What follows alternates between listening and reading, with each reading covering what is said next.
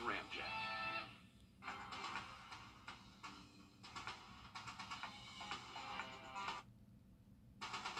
From the station that's on your side, this is News 12 at 6 o'clock. First tonight, this weekend, Augusta will host one of the largest and fastest half Ironman races in North America. In this overview of the Savannah River in downtown, this is where it all begins. Right now, thousands of people are either on their way or already here in the Garden City to prepare for the triathlon that tests their swimming, biking, and running skills. But there are some big changes this year. Our Hallie Turner joins us live from the 5th Street pedestrian bridge. Hallie, what's new? So as you can see right over here in Augusta, things are kind of transforming before our eyes. Let's pan a little bit this way, Emma. They've got tents, they've got fences setting up and all of that. But this year there are big changes. Athletes are preparing to hit the pavement running on a new course. It could be your first time or your 20th time, you're nervous. But once you get started, the nerves, they go really fast. Jeff Spires hasn't always been a runner. I started when I was about 47. He says fear became his motivator. The fear of what I used to be. I was about a 2-pack-a-day smoker for about 30 years. It was in pretty rough shape. This year, he's hitting the pavement for his 12th half Ironman in Augusta. I'm looking to not be as impatient as I've been in the past. I start out too fast, and it really slows my run down in the later part. More than 2,000 athletes will swim, bike, and run a total of 70.3 miles, 13.1 of which organizers say will be a brand new course. We've done little changes, but I don't think we've done anything this drastic. Last year, runners faced an unexpected roadblock causing a time delay here at the railroad tracks they didn't train for. This year, for the first time in over a decade, the course is changing. The run course is totally new. That it mainly goes on the Riverwalk and still goes through all the spectator-friendly areas in downtown. The cannon will sound at 7 a.m., starting with a 1.2-mile swim further up the river next to SRP Park in North Augusta, finishing under the 5th Street Bridge. Next is a 56-mile bike route that will take bikers down Gordon Highway. That stays the same this year, and racers finish off with a 13.1-mile run. I've run the course, and I love it. It's got a lot more turns, but it don't slow you down. You can still... It flows. The bike course, you got a few rollers, a few short hills on the first maybe 15 miles, but after that, no, it's nothing to worry about. Now, organizers say most of Broad Street will be shut down. Reynolds Street will still be open, but there will be runners crossing over. So it's important to watch out for delays in traffic. Good advice there, Hallie. And so many people come to Augusta for this. They can expect some cool morning temperatures through Sunday, and that cold swim is going to be wetsuit weather. Right. Do you know what the temperature is where they allow them to wear wetsuits, Riley? Is it like... I know it comes up every single year. We're always kind of close to that threshold. I think it has to do more with the water temperature than the air temperature, and that's the thing. We really don't have a lot of sensors on the Savannah River to give us a good water temperature reading, so it's probably going to be a day-of thing they have to decide on. But as far as air temperatures go, right around 7 a.m., going to be close to 60 degrees, so it is about 10 minutes. Georgia is one of 10 states with some of the highest incarceration rates. The Georgia Justice Project says our rate is 46% higher than some other national rates, and 1 in 18 people are either in jail, prison, or on probation. Nationally, more than 4 million people have a criminal record on file in Georgia. Now, a second chance program aims to help clear the paths for some of those former offenders. Aubrey Dick Herbert live in the newsroom with a look at how the Georgia Justice Project is looking to help. Right. It's called Second Chance Desk. It is only active in a few other locations in Georgia, and it is at the Augusta Richmond Library. If you have a record, you may be able to get it erased or sealed. Having a record comes with limitations. Preventing you from getting certain jobs. It can also prevent certain funding, school loans, housing. So it's a wide things that it can be affected in. Making it hard to do certain life necessities. There are so many people who need jobs right now. There are so many people who are trying to get their life back on track. There are so many people who've made bad judgments or bad mistakes years ago, and that's not who they are now. But yet this one thing could keep popping up and keep, preventing them from doing certain things. For people trying to change their future, it's possible. The Job Skills Program helps people get back on their feet, regardless of their background. They need to know that their past doesn't define them. Okay.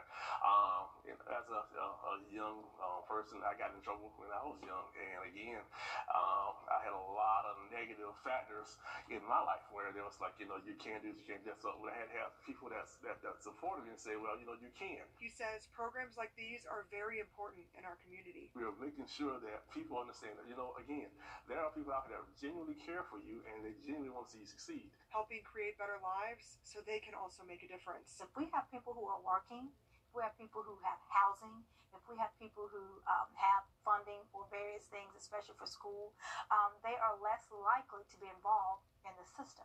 They are more likely to be productive citizens. And so anything that we can do to help keep them on that right path, that's a win-win for the community.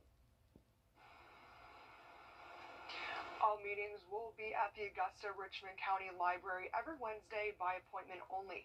Appointments start October 4th, and information for both programs will be linked online and on our website. Sounds like a program that's working. Audrey, thanks for that. Back in 2021, Georgia lawmakers passed the Georgia Second Chance Act, helping local programs like these. Hope it changes quite a few lives. Over a year ago, the issue of lingering plutonium at SRS resulted in a big payout for Aiken County, about $168 million worth. That money is being split dozens of ways to go towards a new career development center, downtown redevelopments, and much more. And today, Aiken leaders are giving us a status update about the projects being funded by that deal. Our Taylor Martin explains where else the money is going. With more than $168 million to spend in plutonium settlement money, they're looking ahead to what the future holds. Cars buzzing by, families walking the streets, they're all signs of growth in Aiken County. We continually see that growth. Given the presentation today, we're going to see it multiplying, I think, and that's a good thing. With nearly $170 million being split up into multiple areas of the community, including $25 million for downtown Aiken, $6 million for infrastructure, $30 million for the Aiken County Public School District, Career and Tech Center, and much more, leaders say these are steps in the right direction. These are things that we will see that will really make the quality of life better in our community and in our county for the next years to come. The money is also funding health advancements in the county, with $6 million going toward the new Clyburn Center for Maternal and Child Health at Rural Health Services, opening in December of this year. And $11.5 million is going toward a new nursing education center at Aiken Technical College, breaking ground in January of 2025. There's a big need in our region for nurses. Nathaniel Dix, who's lived in Aiken County his whole life, hopes the growth not only attracts people here, but makes them stay, too. We desperately need to keep our younger, bright, intelligent students who get out of school and not come back here to remain here, or to be wanting to come back and stay here and take part of the growth that's here. Reporting in Aiken County, Taylor Martin, on your side.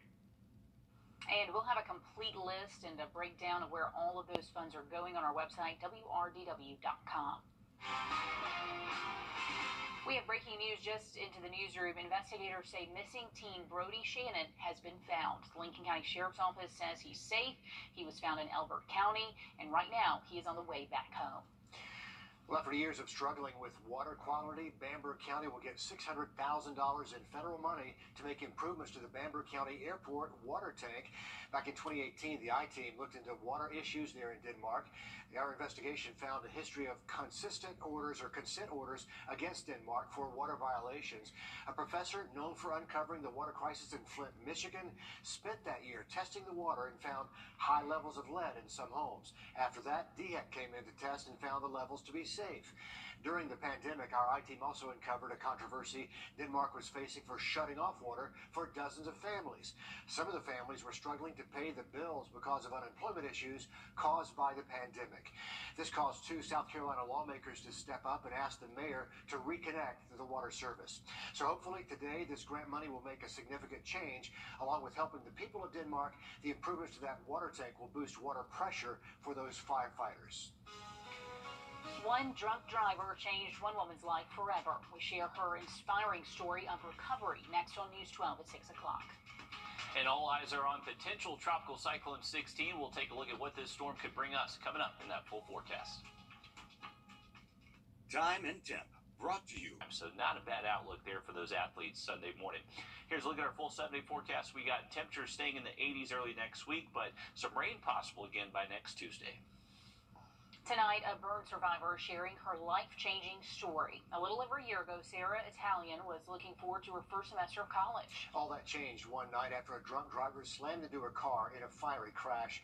As Wrdw shows us, through the pain and scars, she continues to inspire others. Sarah Italian went to college, looking to move on to the next chapter of her life at Albany State University. I was a freshman taking psychology. In her second semester there, her whole life changed in the blink of an eye. Inside that car, engulfed in flames, was Sarah and her friend. So a drunk driver hit me and my friend from behind, and that had caused the car to caught on fire. 49% of my body was burned, and all 10 of my fingers were amputated. Sarah was the lucky one. Her friend passed away in the accident. Like, I remember people screaming, and I was crying for my mom, and because the door was burnt shut and I was stuck in my seatbelt, they had to pull me out from the back seat. So I remember my whole body was burning and stuff, and I started walking a bit, and I was asking where my friend was, and then I passed out, and then I woke up in the hospital. Sarah would spend the next 7 months fighting for her life in the hospital. I couldn't walk, talk, eat, and I was also in an induced coma. And then I went to rehab, and then I was there for another 4 months, so I was hospitalized for 7 months, and I've had over 25 surgeries. Through all of the challenges, her message is still to put one foot in front of the other. Everyone should be encouraged to just keep moving forward and know that not every day is going to be rainbow and sunshine. You're going to have your days, but you just need to push through. And it just reminds me how you could be here one day and the next you could be gone. So just to cherish what you have around you and appreciate the little things. In Augusta, Wrdw on your side. So what a powerful reminder about drunk driving as well. But Sarah says she's still going through therapy 3 times a week as she looks to go back to school. Just an incredible outlook to go through something so hard. And her goal is to get in touch with other burn survivors to help them push through and to get back to a normal life. We know she's going to have a powerful testimony for a lot of those. We wish her well and thank her for sharing her story. The Greenbrier girls golf team winning their first state title in program history this year. Next in sports, the Wolfpack's head coach talks about the impact winning it all could have in that community. First Alert Radar, powered by Jim Hudson Lexus Acura Cadillac. Touchdown! Visit On your sideline, sports brought to you by the Hawk Law Group. In the spring, the Greenbrier girls golf team won their first state championship in program history. They also obliterated the competition, winning by 10 strokes to bring home the trophy. 2 members of the Wolfpack cracked the top 10 individually, with Addison Lukic coming in 4th and Reagan Henderson finishing in 8th. Greenbrier received their state championship rings a couple of weeks ago in front of everyone in attendance at one of their halftime ceremonies during their football game. News 12's Nick Proto and I caught up with head coach Casey Heckathorn discussing their state championship run, the impact winning state could have on girls golf in their community moving forward, and everything in between. It's been kind of cool to feel the buzz of the community because Dry Chip and Putt was soon after that. And there were little girls in the community who hadn't done that before who were asking me for clubs. They were like, do any of these girls want to kind of mentor and help? So even beyond Greenbrier, if there's growth in this sport, and I'm a father of 3 girls, so if there's growth in women's sport in the community, that's huge too. This was a great conversation, and you can watch our full 30-minute interview with Coach Heckathorn on WRDW.com. The votes are in, and you decided the showdown between the North Augusta Yellow Jackets and the Strom Thurmond Rebels will be the Under the Lights game of the week. Our Under the Lights coverage begins tomorrow at 5:30 and will be live from North Augusta throughout the night. All right, looking forward to it, Dan. Thank you. Happening now, if you live in Aiken, developers want to hear your opinion about a new project coming to the area. The building on Chesterfield, Newberry, and Lawrence Street will be considered a mixed-use facility. It could be used as both office and event space. Developers say you can look at the project on their website. You can submit feedback on the project. which is on our website, WRDW.com. The discussion tonight ends at 8 o'clock at the Center for African American History, Art, and Culture on York Street if you want to go in person. Just a heads up tonight, another rabid raccoon found in McDuffie County, one of several in the area this year. The raccoon found on Saturday near Bowden's Pond Road, and a dog had to be put down after being exposed to it. Other rabid raccoons have been found in Columbia County, Richmond County, and Saluda counties over the last few months. You know, back in June, we met the Dickert family. Baby Cooper spent the first year of his life in the Children's Hospital. Cooper has a very rare condition that means he needs around-the-clock care at home. Today, his family giving back to the place where they spent so much time. They donated 70 teddy bears and 14 blankets to patients in the NICU and the PICU at our Children's Hospital of Georgia. And Baby Cooper, who has grown a lot since leaving, also made an appearance taking photos with all of his nurses and staff. They told us they just wanted to give this gift to families walking a similar path to the one they walked more than a year ago. You're watching News 12 on your side. Every day. We've got a lot of news coming up. The looming threat of a government shutdown. The details tonight about the infighting in Congress over spending bills and why some Americans are worried they'll soon have to work without pay. That's tonight on the CBS Evening News.